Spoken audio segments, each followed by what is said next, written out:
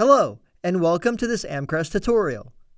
Today we will cover the setup process for your outdoor PoE pan-tilt zoom speed dome camera, model number IP2M-850, using the AmcrestView Pro App for remote viewing. Before we begin, please make sure your camera's power adapter is connected to both an outlet and to your camera via the external power leads. If you haven't already connected your camera's external power leads to the wires on the power adapter, please see the link below to watch our other video to complete this step first. To take advantage of your camera's Power over Ethernet capability, please ensure your Ethernet cable is plugged into the PoE port on your camera and to a powered router or switch. After about 30 seconds, your speed dome camera will initialize. Once that's done, your camera is ready to be added to the app.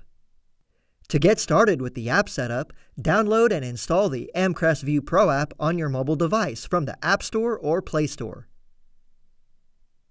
First, tap the plus icon in the middle of the screen to bring up the device list, and tap the Add Device button. Then select your device type, and tap PoE Camera. And then you'll need to select your connection type. Tap P2p Setup. Your mobile device is now ready to scan the QR code on the back of the camera. In case the QR code cannot be scanned, please tap the button that says Enter SN manually to enter in the camera's serial number, which is located near the QR code. It will exit automatically when it's scanned. Then tap Next to continue. Go ahead and give your camera a name. If you have multiple cameras around your home or business, it's best to name your camera something that will help you remember and identify it easily. The default username and password fields come pre-filled with admin. We will change the password on the next screen. Tap the check or next arrow. Then tap the Start Live View button.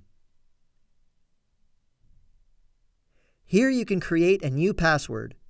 Please select a secure password that contains at least 8 characters. You can use a combination of uppercase letters, lowercase letters, and numbers.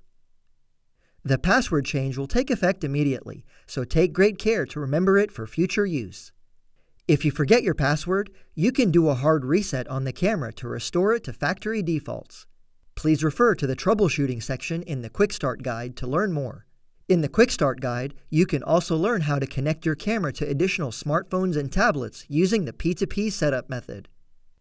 Give your device a few moments to connect to your camera and pull up the live feed. As soon as the video feed comes through, you'll see that it pops in as a single view window.